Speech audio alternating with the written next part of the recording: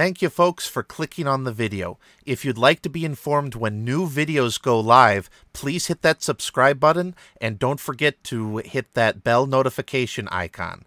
Please feel free to like, comment, and share the video with family and friends, as it really does help the channel grow in the current YouTube algorithm structure. Hello everybody, and welcome back to Swamp Dog Games. Today we're going to be reviewing Basic Fantasy. This is the third edition of this game by Chris Gonnerman. It's available for free from basicfantasy.org. It's not the flashiest game out there. It's not even necessarily my favorite rule set, or a rule set I particularly use that often in my games. But I believe this is a great intro to Dungeons & Dragons / OSR / OGL / D20 RPG gaming out there, and is an excellent example of the OSR community as well as the role-playing game community as a whole. This review will be only focusing on the third edition. There may / probably will be a fourth edition of this book out shortly due to reasons of Wizards messing around the OGL.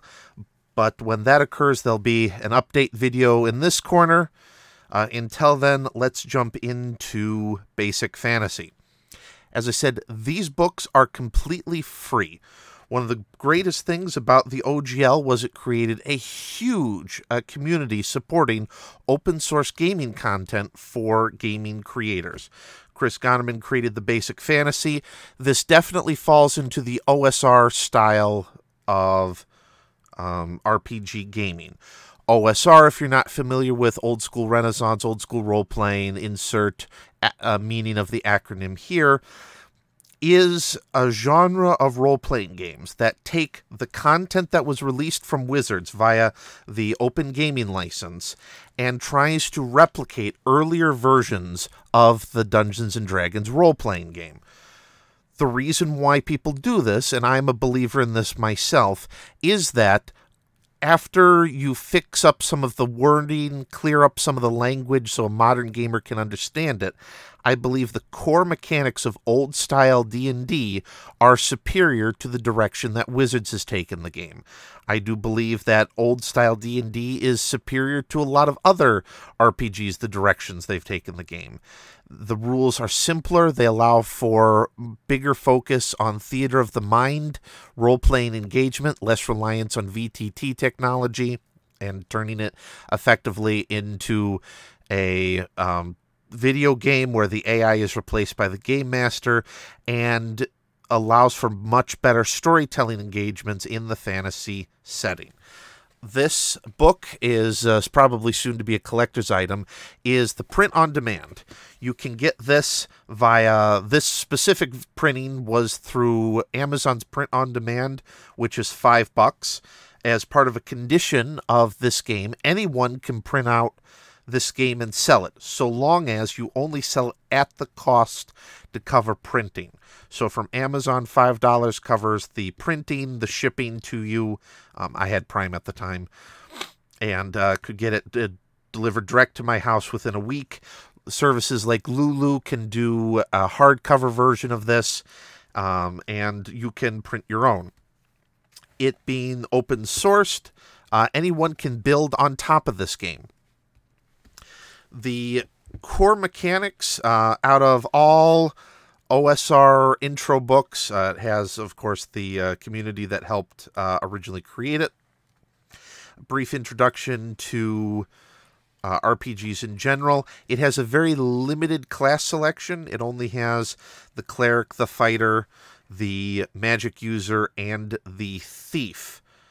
Starting off with variable XP requirements. This uses the older or 3.5 in D&D and up version of XP growth, which is fighting monsters. The magic spells only go to level 6. This does include character levels up to level 20, but does separate out race from class in this system. It also uses Ascending Armor class instead of THAC0. It doesn't even provide the option in the rulebook, though you could incorporate it yourself for THAC0. It uses the standard D20 for most checks. It uses the older style death saves, wand saves, breath saves instead of the attribute saves to resolve actions. And it doesn't focus on skills the way modern D&D does. It assumes that skills are part of the backstory that you create for your character and relies more on the characters explaining their actions and what they're trying to accomplish to the game master, rather than a set of verbose rules to explain how to resolve actions. An example being find traps. There's the disabled trap feature, which the thief has, but it relies more on the player describing how they're locating the trap to find the trap, rather than a simple DC check to resolve it. Example being, you have a pitfall trap with a button on the or pressure plate on the floor that if a certain weight lands on that pressure plate, it'll activate the trap. Well, the players, if they describe how they're looking for pressure plates, then they beat the trap. They don't have to roll for it. Only if they want to disable the trap, or here they call it the remove trap option, do you actually roll an option to try to permanently disable it from being triggered.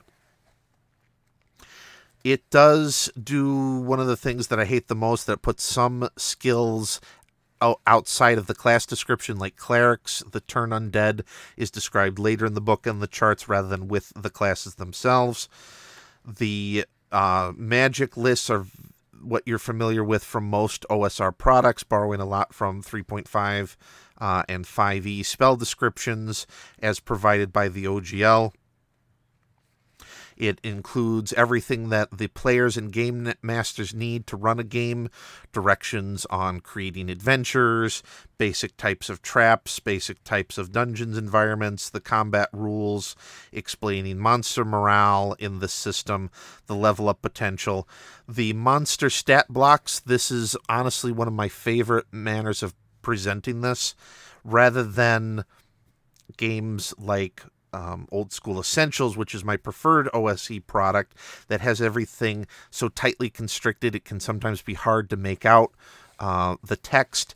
This does have everything stacked on top of each other, so you just have to look across and can see what the stats are for the various creatures, but still very tight, shortened, and not prone to wasting a lot of space the way 5e can. To quote from the Barbarian, "Compared to this is rubbish. This is brilliant. This is an abomination. This is a gargoyle." Yes, all the information without all that wasted space, and you get to pack in a lot more information. The artwork is all community contributed to the project, so you can see somewhat varying art styles depending upon what is being depicted in this game. Because, again, there's so many community artists that are donating art to this project. Bear in mind, the art is essentially licensed to the project. It's not open source, most of it the same way the rules are. So though you have a lot of your basic OSR, OGL-style monsters, in here the artwork is not included, generally speaking, in that license. Details for the game master to create treasures, as well as some basic encounter suggestions, rules for spells, research, and how to design adventures. The only thing I believe that this book in its present form is missing to make it the absolutely perfect beginner's intro guide is in the case of using Swords and Wizardry as an example, there's a basic one-page dungeon explanation that includes the actual dungeon, as well as a two-page with map beginner setting environment. I believe if these two could be included in this book, it would be the perfect example of a beginner 101 style role-playing game to hand out to new beginners, so they have the perfect jumping off point to get into fantasy role-playing. This book, however, you might want to grab it from Basic Fantasy while you can, because of current chicanery with the Wizards and the OGL, the community. And by the way, a quick shout out to the Basic Fantasy community. You guys are amazing. The amount of work that they've put into making this open source OSR game to begin with was amazing. And now that their pet project is under threat with this new OGL chicanery, they're going through and helping out Chris Gonerman go through and scrub all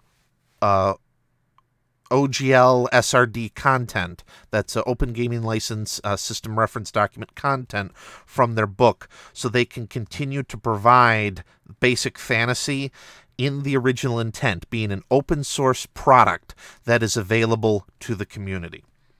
The resources that are available to the community. Even though this base book only has those 4 classes, there are multiple other classes that are still kind of in open beta. Some of them have had like 20 different revisions that they have on the Basic Fantasy website.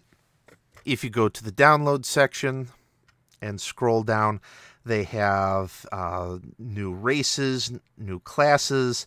Again, some of them have had multiple revisions that have already come out. They are still technically in playtest / beta version, but they are, for the most part, relatively speaking, usable in the Basic Fantasy game. They are just currently separate for right now. Though with potential changes, they might finally be getting around to actually 1.0ing these and releasing them into the core rulebook, now that they are trying to switch from SRD, the OGL SRD, into making it a Creative Commons license to be able to survive the garbage from Wizards right now. Though they do have a lot of work, as they have a core rulebook that is 168 pages long, as well as multiple adventures, add-on equipment guides, monster bestiaries. One of my favorite adventures that they provide completely free is this one here, the BF1 Morgan's Fort, which I will be doing another review on later, and showing you how this is a modern open source revision of the Keep on the Borderlands. This one's in their 32nd revision and is one of the best intro adventures out there, and again, completely for free. But another thing that makes this game so good for Game Master's players is, you don't like anything in here, go ahead and change it. They even provide you with the ODT, that is the Open Document Text format, so that you can come in and edit these adventures to your heart's content. Please be aware, though, that these are extremely heavily formatted ODT documents. Microsoft Word does not necessarily play well with these. Because of formatting differences, it doesn't work the best in Microsoft Word. However, you can get a completely free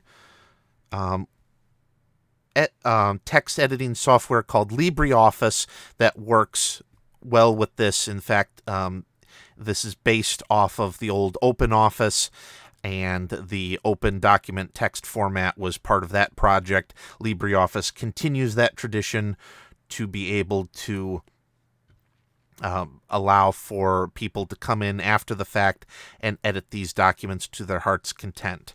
The support community in the blog and forums is one of the best out there. I cannot state just how important they are to keeping this product alive and the community going for it. Particularly, they're going now line by line through all their documentation, trying to change it so that it is no longer beholden to the SRD and will remain an open source game.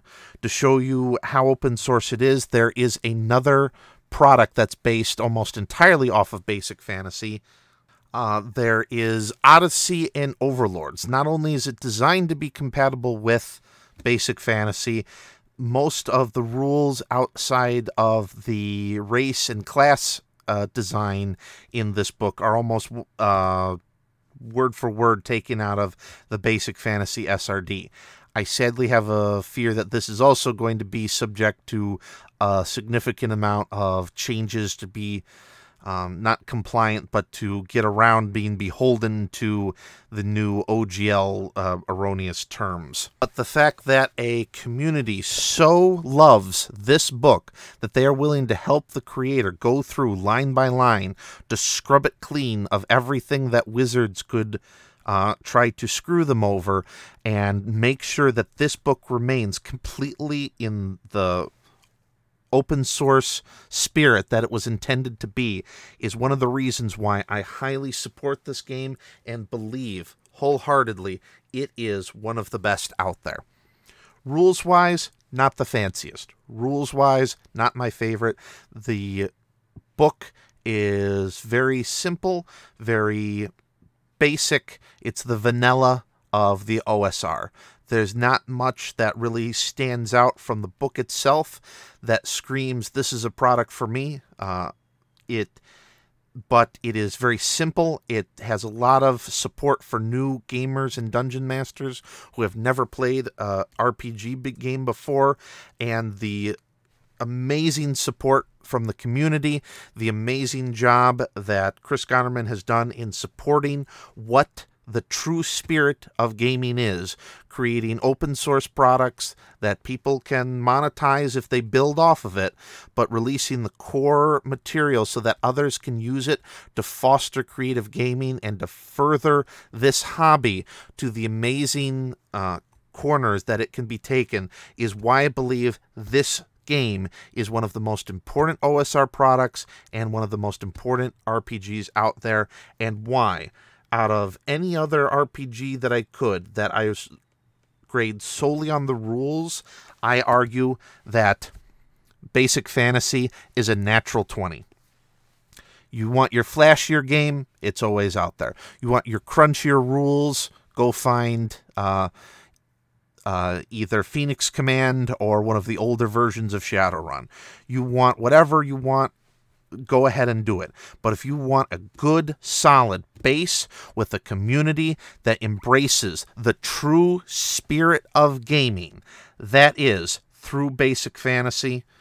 And I believe that the community is what I'm rating with this, and they deserve this natural 20 roll for this review of Basic Fantasy 3rd edition. Again, a reminder, if/when they have to create their 4th edition, there will be a card linking that in the corner.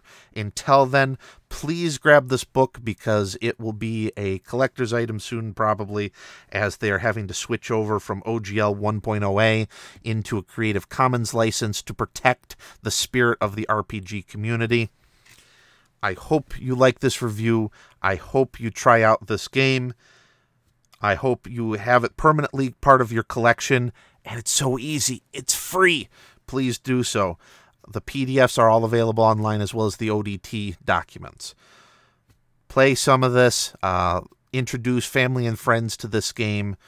Let them know that the core of the gaming hobby is built on making supportive products that others can build on to facilitate fantasy, people's imagination and fantasy development, not sticking it all behind a walled garden paywall where Wizards or any other company can nickel and dime you in microtransactions only because you want a different color for your character's hammer.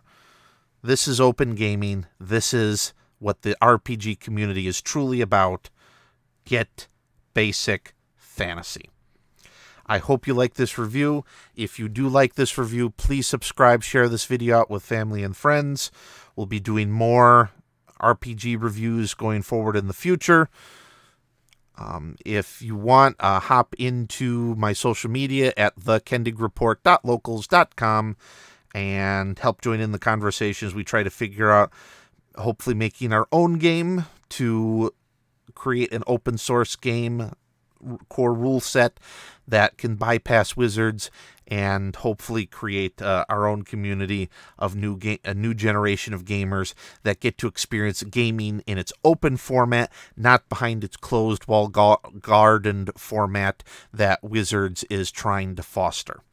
See you all next time. Have a good day, and remember, may all your die roll great.